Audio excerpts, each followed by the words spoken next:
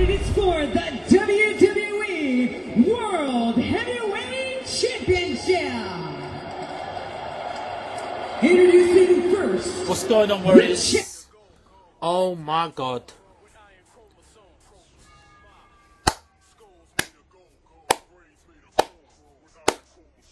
WWE WrestleMania 31. That's what we're talking about tonight. I cannot believe what I've seen. Oh yeah, sorry. Warriors, welcome and thank you for the support. Love you guys. I'm back in there.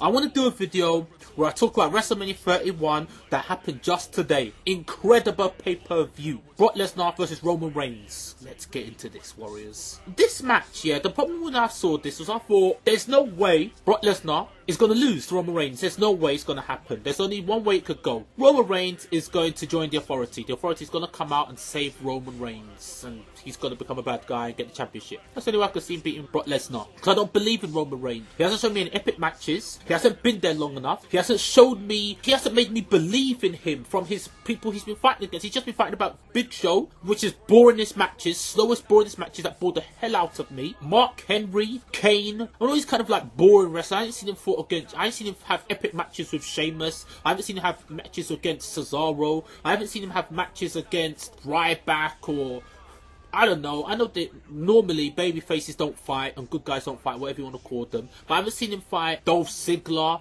I haven't seen him fight Tyson Kidd. I haven't seen him fight against any of those type of wrestlers. You know, fast, light heavyweights, you know, 250, 245 range. I haven't seen him fight those type of wrestlers. You know, I haven't even seen him fight 300-pounders other than Kane. You know, so I don't know what he's capable of. I've not seen any of his moves. He hardly does any type of like suplexes or holds or anything. So how can I know what this guy's capable of? They never show me. All they ever show me and talk about is his Superman punch and his Samoan drop and that drop kick he does where he runs around the ring. And then the occasional odd move here and there in like different matches. He does a different move, which is one move out of 2 or 3 moves that he does in an entire match, and he'll do like one random move. So I don't know about Roman Reigns. I don't know what he's capable of. This WrestleMania showed me one thing. This man is tough, tough, tough. He is tough. This motherfucker took... Okay, Brock Lesnar punched Roman Reigns in the face. Real. He knocked Roman Reigns' tooth out. I didn't even know until Roman Reigns looked at him, smiled, and then spat his tooth at Brock Lesnar. And I couldn't believe, was that a tooth? I rewound it. Roman Reigns spat his tooth out on Brock Lesnar, and he smiled at Brock Lesnar. Brock Lesnar was kneeing him, punching him, elbowing him, German suplexing him, T-bone suplexing him, doing everything. F5ing him. He Roman Reigns like about 4 or 5 times. Roman Reigns kept kicking out. Roman Reigns kept on spitting his teeth out. And every time Brock Lesnar, I think he knocked at least 2 or 3 teeth out of Roman Reigns' mouth. And every time he did, Roman Reigns kept spat his tooth out at Brock Lesnar. I just smiled at him. And you think to yourself, why would you do that? Why are you laughing? And Roman Reigns kept on like shaking his head, saying like, it don't hurt me.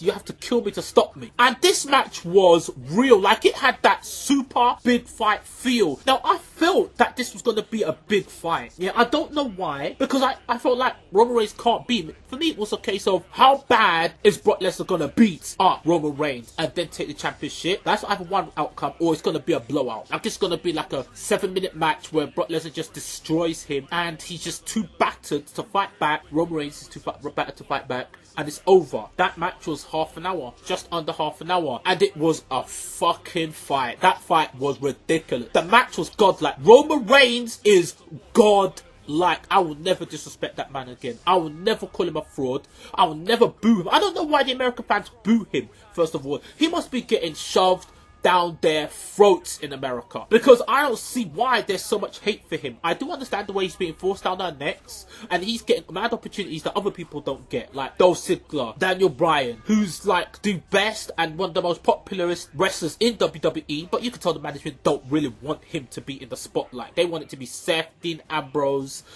Ryback and Roman Reigns. That's who they want to be in the spotlight. But it's the fans, the people that dictate who they want to be the champion or they want to be in the spotlight, because they'll boo whoever is in the spotlight to get the people that are not in the spotlight that they want to be in the spotlight. And maybe that's why they boo Roman Reigns. I don't know. But Roman Reigns has proved to me he's legit. That fight was absolutely incredible and it was epic. sick. You know, and I respect Roman Reigns. You know, even though the fans boo him, he still comes through the crowd. Even though the crowd still get up in his face and they try to like touch him or pull his hair or do type of stupidness to him, put middle fingers up at him or stuff like that, he still comes through the crowd, and I respect that. He's even still got the old Shield music, which I'm glad he's still got the Shield music. Yeah, but he's just proved to me that he is real. He is legit, because that fight that he had with Brock Lesnar, that was what it was. They won a wrestling match. It was a fight. Brock Lesnar got bloody. He got punched up. He got elbowed. He got kneed. He got everything. Like, Brock Lesnar, his face was swollen. He had cuts. His mouth was bleeding. His nose was bleeding. His eye was bleeding.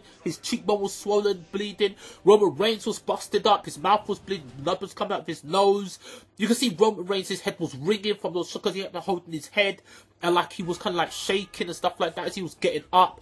You know, sometimes it looked like he wasn't gonna get up. And that match was real. And he just kept on kicking out. Man, that tournament, that WrestleMania was actually, if not the, one of the best WrestleManias I've ever watched. Top 3. Easily top 3 best WrestleManias ever. Not just because of this match. You know, Sting versus Triple H. I thought that match was going to be garbage. That match was so fucking sick. I could not believe it. I thought it was going to be a slow-paced match that's going to stink out the joint. No, it wasn't. It was absolutely amazing, entertaining. One of the most entertaining matches I've ever seen. Sting, I take my hat off to you. Well done. But back to Roman Reigns and Brock Lesnar. Brock Lesnar has proved, he didn't need to prove nothing, but Brock Lesnar's a beast. That man is ridiculous. But Roman Reigns, I'm astounded. I'm flabbergasted by the heart, the resolve, the strength, the determination. You can clearly see you have to kill that guy to stop that guy. I'm never going to disrespect Roman Reigns again. He's proved himself infinitely. He's the only man that's got the courage. Triple H, John Cena, they're the only 2 people that have the courage, the balls to fight Brock Lesnar and fight him. Like, to challenge him and to fight him. Like, in a match that Brock Lesnar has. Not a wrestling match, not a proper scripted match. Like, you can see it's a raw, dirty fight. Yeah, that's what Brock Lesnar's matches are. And Roman Reigns is up there now. Seth Rollins as well. I'll give it to Seth Rollins. But I want to see Seth Rollins in a one-on-one match. Seth Rollins came out and he stole it. He's done, and he turned into a triple threat match towards the end, right? I can't believe it. I could not believe when Seth Rollins came out. I was heartbroken that Seth Rollins stole it. Because I looked at myself and I was doing that. I couldn't believe it. And then they showed the shot of the crowd, and the crowd was doing the same thing like that. You know? And it turned me to, yeah, we all feel the same thing. Because that match was so good, one of those 2 deserved to win. Brock or Roman, nobody else. Nobody else deserved to win except one of those 2, you know. But the fact that it had to go down to Seth Rollins coming in and stealing it, it is what it is. It's WWE, and Seth Rollins is a worthy, because he had some of the best matches of 2014. So he does deserve to be champion. In that match, I don't think so. One of those 2, Brock or Roman, deserve to win. Brock or Roman Reigns deserve to win. But it is what it is. Seth Rollins is now the champion.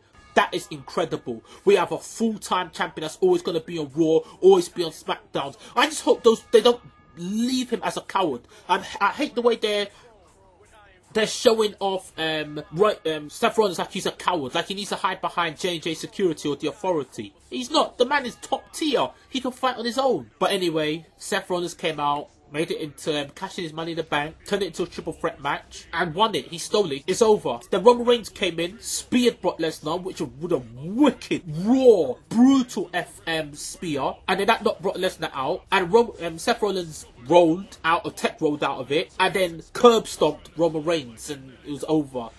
It was absolutely incredible. I'm flabbergasted. I'm actually still shaken of how excited I am over that match. I'm going to watch it again. You know, so I want to say thank you for watching. Thank you for tuning in. So until my next video, stay tuned and thanks for being fabulous. Okay, guys, until my next video. Take care. From Pensacola, Florida.